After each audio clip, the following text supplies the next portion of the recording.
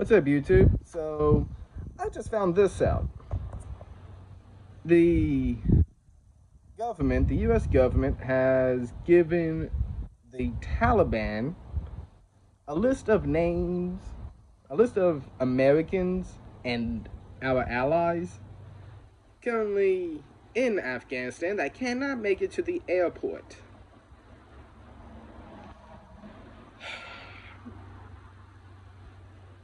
Why? Oh, so that they can be evacuated? Yeah, like we're gonna trust the Taliban to do that. The Taliban, who, after Biden decided to change the pullout date from May 1st to September 11th, have been chanting death to America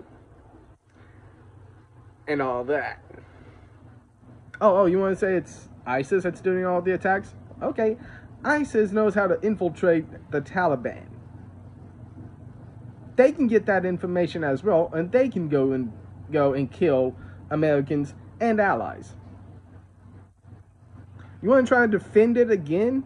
You want to try to defend Biden's administration? Go ahead. Giving the Taliban a list of names and addresses of Americans and our allies in Afghanistan? Really? You want to do that? How retarded do you have to be? How fucking stupid do you have to be to do shit like that? You might as well have just signed the death warrant. I mean, come on. Who in their right mind would be like, oh yeah, you've been chanting death to America. We're gonna give you a list of names of Americans and our allies in the area that you control. Does that make sense to anybody? Like, what the? I'm sorry. You can try and say, oh, Trump did this by releasing 5,000 Taliban soldiers. Hey, he did that so that he can get the Taliban to the freaking negotiating table so that he can get us out of Afghanistan and have it where a local government could be still in power. Yes, it would be a corrupt one, but hey, it would still be a local power.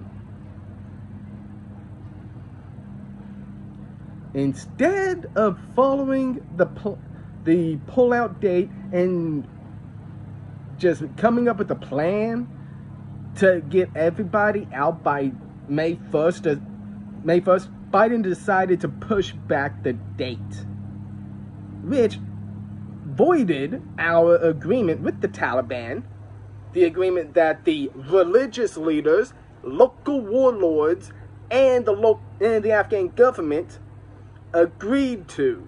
They agreed to it, and they said, if we stick to the May 1st pullout date, the local warlords and the religious leaders would do their best. They would make sure that Taliban stayed out of Afghanistan. Biden said, fuck that date, we're leaving on another day. So we broke the agreement. Well, not us. Biden did.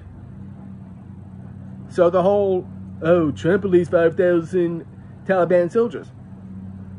Okay? Who broke the deal? I'm sorry.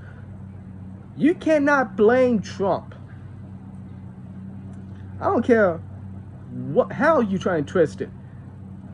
This deal, the original deal that Trump got, was for a May 1st pullout date.